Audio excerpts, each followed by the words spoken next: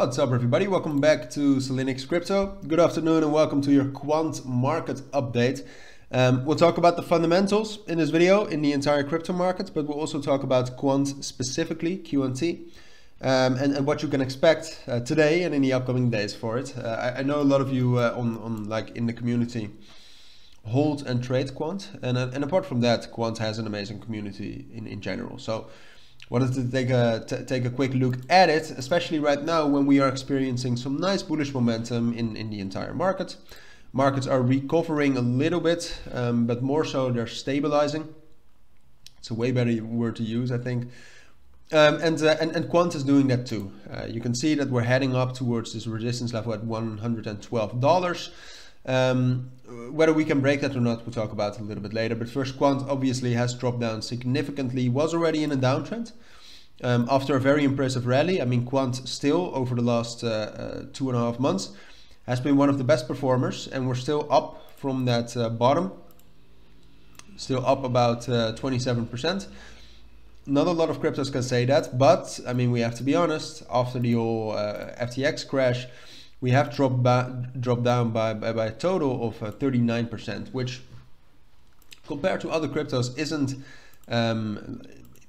that much. It's a lot, but it's not more than other cryptos. So we are recovering a little bit now. How far we can recover depends a lot on what's about to happen next. Basically, what we have above us is a resistance level at 112. And then just above that, you also have a resistance level around 116 and 120, which is pretty confusing. And I understand that 100% because you kind of have these two levels kind of functioning as one resistance. So to me, basically two things can happen. To me, we will either break above 112. If that happens, we'll probably find resistance at 120, but we've broken above that.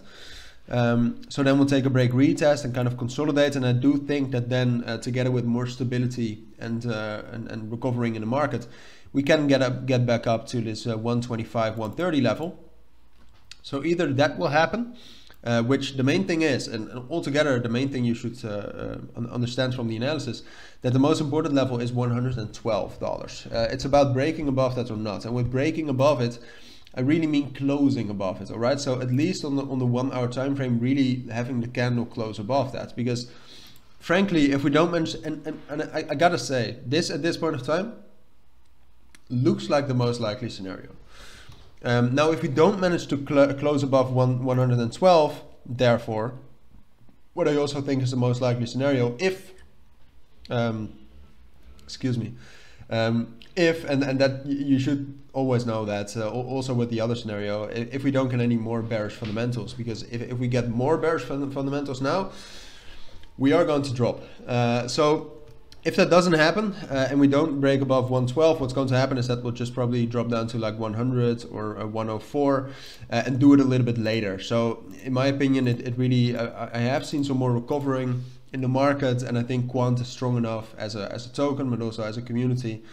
I think it's strong enough to actually do something like this. But whether we do it like today and tomorrow or just somewhere later this week depends a lot on that $112 level now. So that's my full analysis and update on Quant this afternoon.